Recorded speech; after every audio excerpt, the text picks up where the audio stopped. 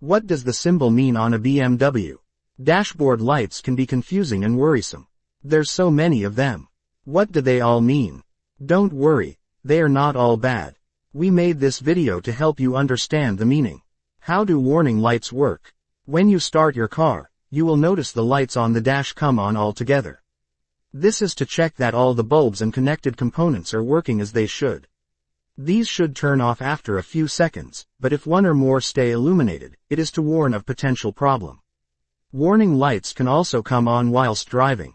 If this happens, depending on the color and icon displayed, you may have to pull over and investigate at your first safe opportunity to do so. Steering lock warning light. When the steering lock warning light turns yellow, it means that the system is faulty and needs a checkup. The steering lock helps prevent theft by locking the steering wheel when someone tries to move the wheel while the car is off. If you notice that the light turns red, you have to stop the car immediately and look for assistance to fix it. It is because it could lock the steering wheel while you are driving and cause a fatal accident. Thanks for watching, and subscribe for more.